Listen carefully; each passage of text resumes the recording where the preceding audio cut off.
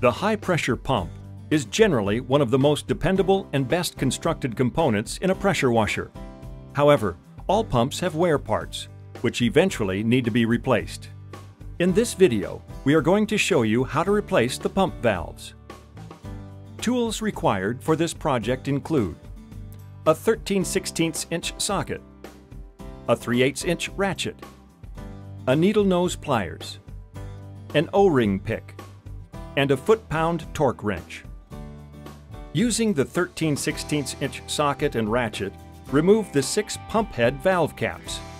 3 caps are located on the top of the pump head, and 3 caps are located on the front of the pump head.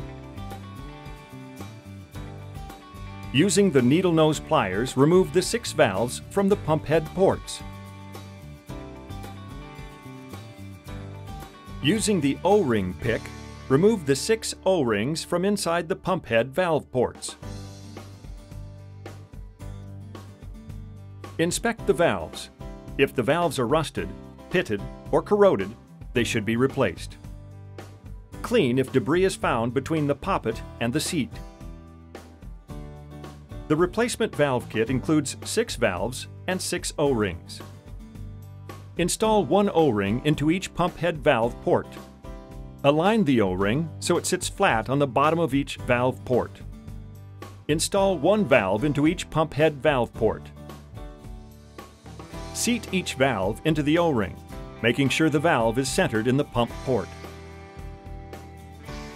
Thread the valve caps into the pump head valve ports. You should be able to thread the valve cap in by hand until the O-ring comes in contact with the pump head. If threading becomes difficult before the O-ring is seated, the valve is not centered in the pump head port. Remove the valve cap, realign the valve so that it is centered in the valve port, and reinstall the valve cap by hand until the O-ring is seated into the pump head valve port.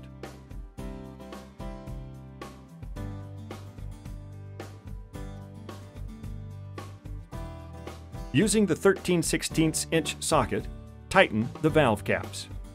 Valve caps should be torqued to 44 foot-pounds. Do not over-tighten. Once all 6 valve caps are securely in place, your project is complete.